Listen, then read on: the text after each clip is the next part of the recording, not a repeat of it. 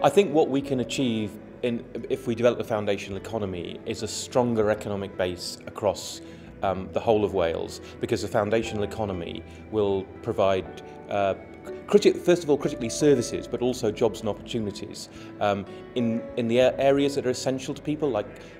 social care and housing and food, which we all need to live. And by providing those opportunities across Wales, we provide a basis for that economy in every corner of the country. What we need to do is to create the environment in which those businesses can survive. And as a lot of those are connected to the public sector, areas like procurement and training are very important, and also making young people aware of the career opportunities that are involved in those businesses, and also helping individual businesses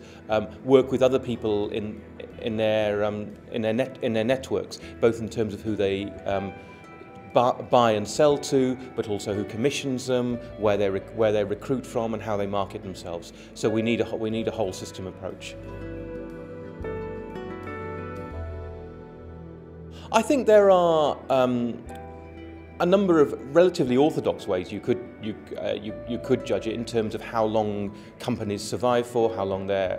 providing work for, how many people are working in those areas, and the ability of people to be able to access those key services and facilities within their locality without having to travel too far.